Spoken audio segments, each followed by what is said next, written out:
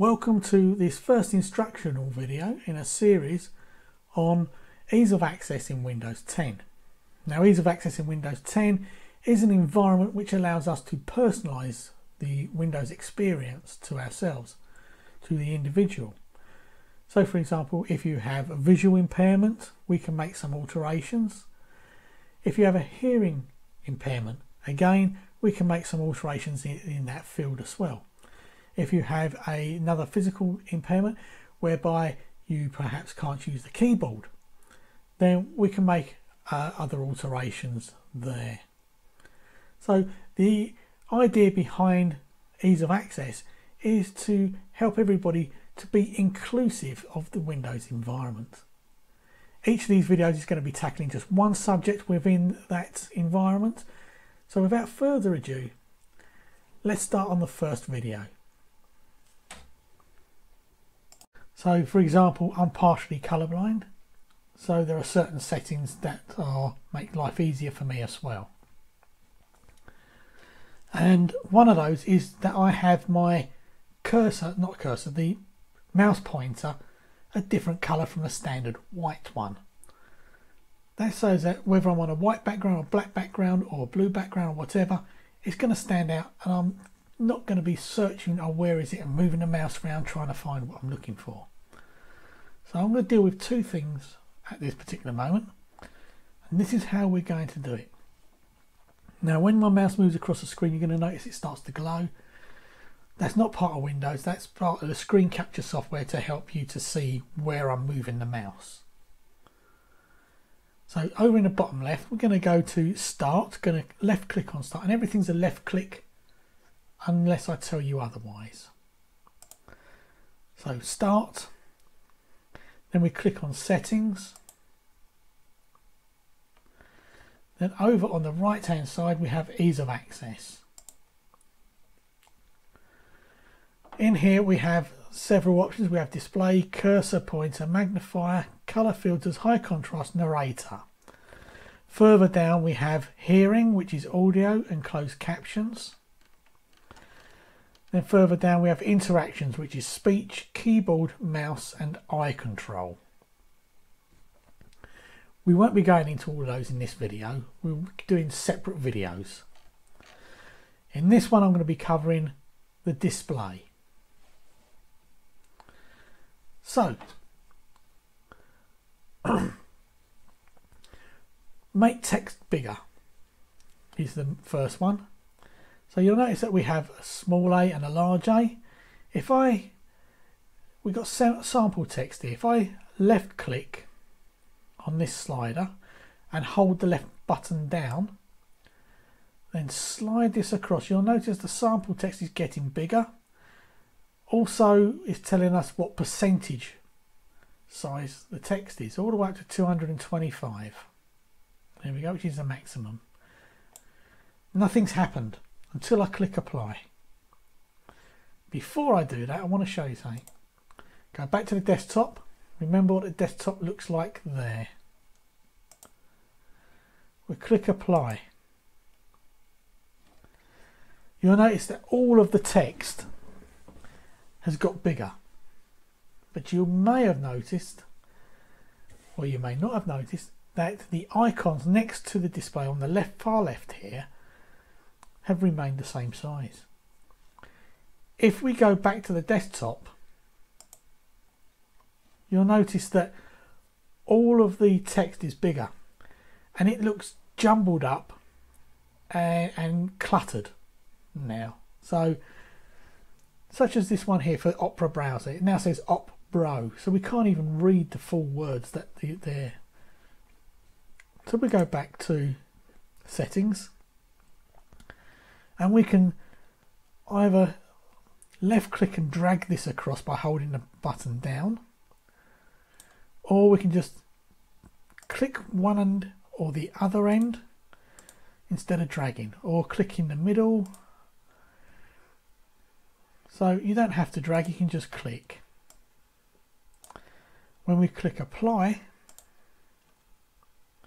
we go back to the standard settings, the original settings. Now remember how the desktop looked cluttered? Underneath this we have make everything bigger, and they've chosen default setting sizes that Microsoft have found most people feel comfortable with. So we have the one that we normally have, then we have 125%. We click that, you notice that everything's changed. The texts have got bigger. Also, if you look on the far left here, you'll see that the icons next to the text have also got bigger. If we go back to the desktop, you'll see that the text has got bigger, but also the icons have got bigger. And you'll also may have noticed that everything has moved over to the right slightly. So this is one way to make everything bigger without it looking cluttered. I'm going to leave this at 125% for the rest of this tutorial. You'll notice underneath we got change the size of apps and text on other displays. I won't go into that in this tutorial. That's something you can play around with yourself if you want to. I'm just going to cover the basics that can make an immediate difference. Down below we have make everything brighter. Now that's to make the screen brighter or darker. And again, it's personal preference. I like 65% because I find that comfortable throughout the day. The brighter the screen, the greater the risk of eye strain. So some people will find that they have what they call screen eyes. So their eyes become dry because we blink less when we're looking at the screen. Also, we have a bright light glaring in our eyes. So you've got to find a happy medium that you're going to feel comfortable with if you're going to be sitting in front of it for a long time. Underneath that we have change the brightness automatically or use a night light. We can set that up. We won't go into it now, it's a bit different video. We can set that up so as that come sunset the screen will automatically get a bit darker, and the hue of the screen, the colour of the screen will also change. So instead of being a bright blue, white blue light, it will be more of a greeny, softer light. This also helps not only with eye strain, but also with our body clocks, because the blue light can mess our body clocks up, especially if you're using a computer late at night. Some people find they get insomnia. So the night light is a brilliant thing to set up. Further down we have simplify and personalise windows. Exactly what it says is exactly what it does. Some people don't like the animations that can appear in Windows, so you can turn those on or off. Some people find them a distraction. Show transparency in Windows. Again, some people find that having a slightly transparent window, seeing what's underneath it, is also a distraction. Also, sometimes they feel they can't see what they're looking at properly, so we can turn that on and off here. Automatically hide scroll bars. Now you can't see the scroll bars on this screen at the moment. That's because I'm not moving the mouse. If there's two scroll bars on this, if I move to the right, the scroll bar will appear. Here we go. If I move away from that and stop touching the mouse, the scroll bar disappears. There's another one just about here. And it only appears when your mouse goes over it. So when you move away, they'll disappear. Now this, especially if you're using a larger display, this means that your screen is not going to look cluttered. If you want the scroll bars there permanently, just turn it off. And you'll notice there I'm not touching the mouse, and the scroll bars are now there permanently.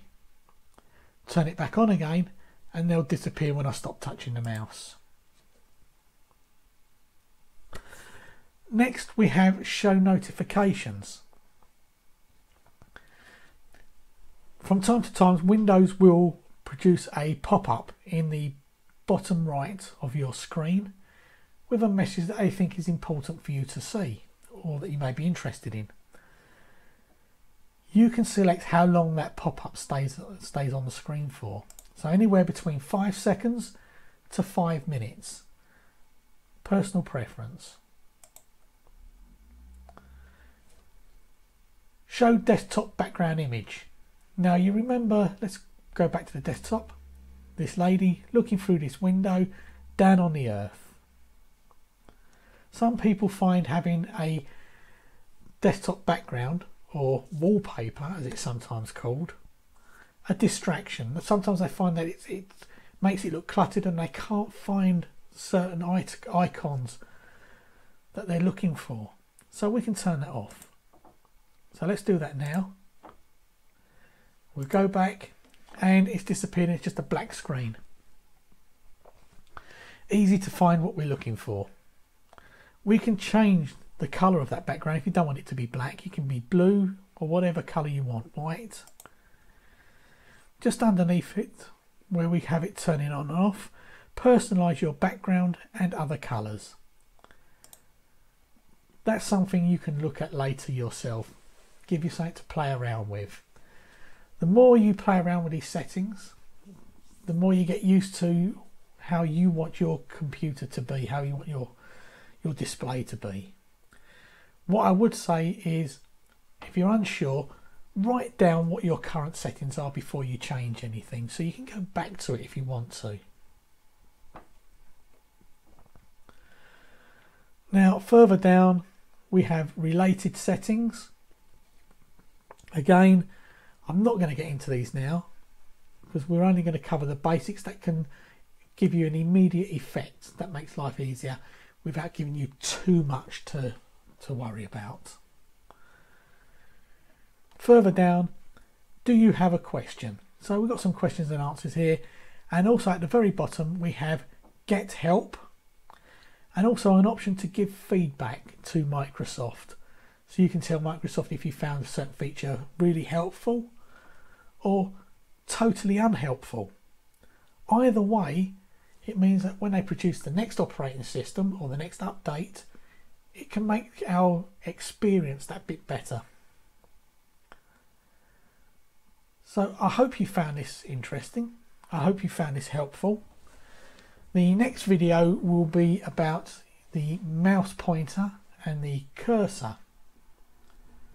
I feel I was going to introduce that in this video, but I thought it would be just too long and may get confusing. So I hope you found this helpful. If you have, give it a thumbs up, a like. Also click the bell icon to be notified of when we produce our next video. Thank you for watching.